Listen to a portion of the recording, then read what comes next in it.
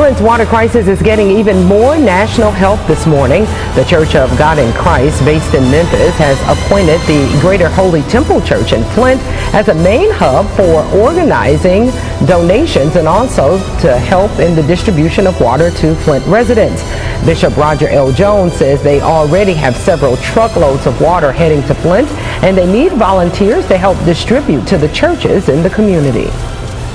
I have never seen the unity in the church world, let alone the community out there, that has gotten together like we are to try to solve this problem.